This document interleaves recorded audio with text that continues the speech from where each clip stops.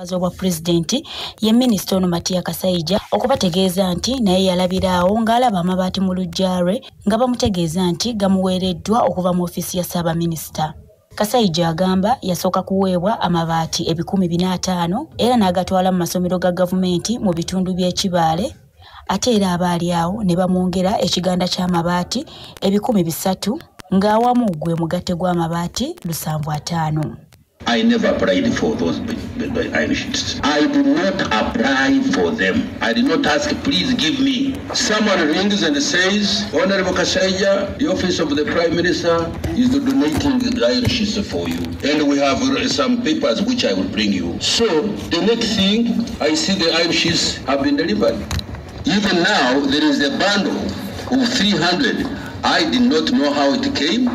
The other ones which I took, because I was told it was to support my constituency. And true, I have done that precisely. I have given 450 iron sheets to a school. The balance is still in my store in Kibaale. And I'm looking for who should I give this. Wabula ebigambo bya minisita birabisenge ebitamatiza abaka ba palamenti abatuula kakiiko kano. Era ono bamwokyeza kajojjoji w'ebibuuzo annyonnyole engeri gye yafunamu Amabatti gano n'ani eyamukubira akasimu okumutemyako ku mugano guno. As the minister and therefore a public servant, are you aware that you are under obligation to uphold the constitution of this country? Yes, I appreciate. I follow the constitution. These questions really, in my view, Madam Chair, really should be based.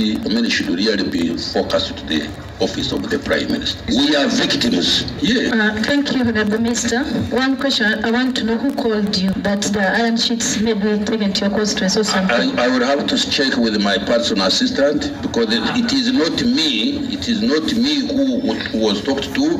It was my personal assistant. Did you report to the police that you found some iron sheet on your compound? Please. I tell you, my personal assistant said in the office of the Prime Minister. Wano ssentebe w'akakiiko kano Jessica Ababiku akakasizza nti bakuwandiikira buli eyeegabanya ku Mabatti gano omu ku omu nga nnyonnyola engeri gye yagafunamu ate Kasaijja n'amulagira okudda ku Lwokutaano lwa Ssabbiiti eno n'alipoota ennambulukufu ku ngeri gye yafunamu Amabatti gano n'ensimbi engeri gye zaafulumamu.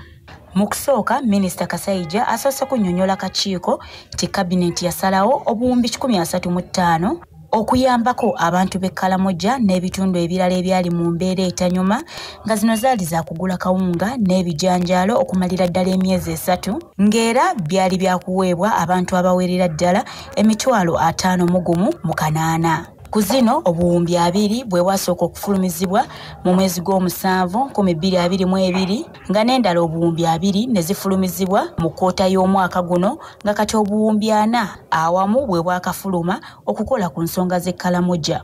88 CBS Radio y'obujjajja nze Edith Nabagereka wano ku Parliament. Abakulembeze b'amakindi Ssaabagabo basobeddwa olwa kampuni yapatanibwa okola enguudo mu kitundu okuyimiriza emirimu gyayo olw'ebbula ly'ensimbi. Bano bakukulumidde gavumenti okusala ensimbi z'ewa munisipaali eyo ne bagamba nti kitattanye nnyo emirimu gy'ekibuga ekyo omuli n'okuzimba enguudo. Meya wa munisipaali ya Makindi Ssaabagabo Injiniya Ssemwanga Godfrey Kabuzi ategeezezza Kyabasa nti kati basobeddwa eka ne mu kibira kubanga ensimbi zibuze ate nga n'enguudo ezisinga ziri bubi. Nina obuzibu ku nguudo za Makindi Ssaabagabo. Omwaka ogwaggwako emabega gavumenti yatuwa mu buwandiike ng'etuwadde bilioni 6.5 nga za kutambula emyaka 4. Buli mwaka etuwa bilioni 6.5 okukola enguudo kilomita 10 za Makindi Ssaabagabo muri Kikajjo Kisigula n'endala Nfuufu Lubowa yazituwa omwaka ogwasooka 6.5 bilioni 6.5. We twatuuka mwaka guno nga contractor akoze enguudo anaatera n'okutuuka Makati n'ezijjako bilioni 4 naye tusigazako bilioni 2.5. Enguudo ezayina okukolebwa olwaleero ng'Ekisigula luguudo lwayimirira dda contractor tetulina sente. Kikajjo twaluyimiriza contractor tayina sente. Tusonda ez'omusolo naye ntono nnyo okusinziira ku magnitude yakye ye sente ezayina kuva mu gavumenti. Engineer Semwanga Godfrey Kabuzi agambye nti n'omusolo ogwo bakuŋŋaanya mu munisipaali ya Ssaabagabo Makindye mutono tegusobola kukola nguudo, n'asaba minisitule by'ensimbi yeekube mu kifuba ebawe ensimbi bamalirize enguudo zaabwe.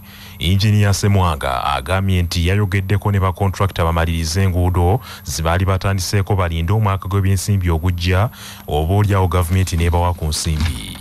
Mu mbeera efaana bw'eti nayita olukiiko lwa contractor ne ba technical tukube tutegeeni of consolidation tulabe kiki kye tusobola okukola. Twasalawo okulabayo obuguudo sections ez'obuguudo zeyali akozeeko zazimalirize paka we tunaatuuka mu mwaka ogujja okulaba ki gavumenti kyene beetuwadde. Gavumenti ya Uganda esabiddwa okukolagana n'ebitongole by'obwannakyewa, bannaddiini n'abakulembeze ku byalo mu bitundu by'eggwanga byonna mu lutalo olw'okulwanyisa ebikolwa eby'obukambwe n'obutabanguko obubalukawo mu maka. Bino byogeddwa n'afuka Zulaika akulira ekitongole ekya Uganda Muslim Youth Development Forum bw'abadde mu musomo oguteekeddwa ku Jevine Hotel mu Ndeeba nga gwetabiddwamu abakulembeze okuva mu disitulikiti nnya okuli Kampala, Masaka, Bugiri ne Lwengo ogutegekeddwa okusaliramu amagezi ag'okumalawo obusambattuko mu maka. Nanfuka ategeezezza nti balina ekigendererwa ekyokendeeza ku ntalo ezeeyongedde nnyo mu ggwanga. Kubeera nga tuteeka ettaffaali lyaffe ku kuyamba Uganda okwadressinga ekizibu ky'ebikolwa eby'obukambwe bimu ku byo twabiraba mu 2021 era tuzze tubiraba ne mu ngeri endala. Era nga ekigendererwa kyaffe kino tugenda kituukiriza nga tuengaginga be tuyita ba stakeholders ab'enjawulo kuba tukkiririza mu kye tuyita whole of society approach. Gavumenti yokka, security yokka tesobola kumalawo kino kizibu. Abeetabye mu musomo guno bategeezezza nti wakyaliwo obwetaavu okwongera okubangula bannayuganda ku ngeri gye bayinza okulwanyisa obutabanguko mu maka. Pastor Abe Mugisha, chairman w'abasumba ba Kyazanga, Town Council ne Kyazanga Rural, okusinziira ku musomo guno gwe tubaddemu gwe tukoze obulungi obungi naddala obukyayi obubaddewo waliwaddewo obukyayi n'obukaawu olw'ebintu olw'omuntu omu oba muntu babiri oba biki olw'ebibadde bizija bibaawo wakati wa basiraamu naffe abalokole. Amanya Zaigulu Mansuru okuva Bugiri oluvannyuma lwa workshop gye tubaddemu nina kyenfunyemu nti buli muntu ekifo kyalimu asobola okuba ne kyasobola okukyusa mu community okugitereeza okubanga eva ku mbeera ey'ebikolwa eby'obukambwe. Bannabusiro bazzeemu okukubakubaku bannaabwe badduukirira ettiimu yaabwe y'omupiira ogw'ebigere nga yeeteekerateekera okuttunka ne buddu ku nkomerero ya sabbiiti eno. Omyuka w'okubiri owa Ssebwana Vincent Kayongo akoowodde bannabusiro okubeera obumu n'asaba buli alina ky'alina kiweeyo mu bwangu ku lw'obulungi bw'essaza lyabwe. Silongo olume lwa ttiimu yeebu tukusaba deeta ekyo ky'olina ekikumi ky'olina kamukamu gwe Muganda bwe tunaabanga tuwaddeyo ffenna tujja kwenyigiramu tumanye nti obuwanguzi tubutuuseeko abazanyi bakoze ogwabwe naffe abawagizi tukoze ogwaffe n'abaakakiiko be twalondanga nabo bakoze ogwabwe naye abamu ekibatta mugenda ne mulowooza nti ttiimu ya Busiro y'abaami ba Ssaabasajja Kabaka oba y'abaweereza abali waggulu naye bw'obanga oli munnabusiro tukwatire wamu tulabe nga tudduukirira ttiimu yaffe kuba ttiimu. Mu mbeera y'emu abatesiteesi ba ttiimu y'essaza Busiro batesiteese n'okusooka okuwonga ttiimu eno mu mikono gya Katonda mu kitambiro kya misa ekinayimbibwa mu Lutikko Rubaga ku Lwokutaano luno. Mutuba ebiri Kakiri Antone Kawuki agambye nti guno gwe mukisa gwe bafunye okuwangula ekikopo era tebayinza kuguzannyiramu.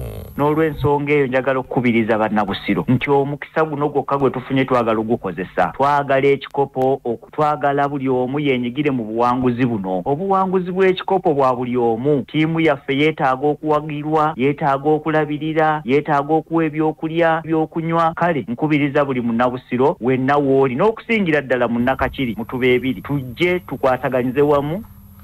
Ttiimu y'essaza Busiro yakwambalagana ne ttiimu y'essaza Buddu mu kisaawe Wankulukuku ku lw'omukaaga luno nga nnya omwezi ogwokusatu. Bannaffe ge mawulire ag'essaawa eno nze Joshua Musaasizi Nsubuga katuddingana eddako.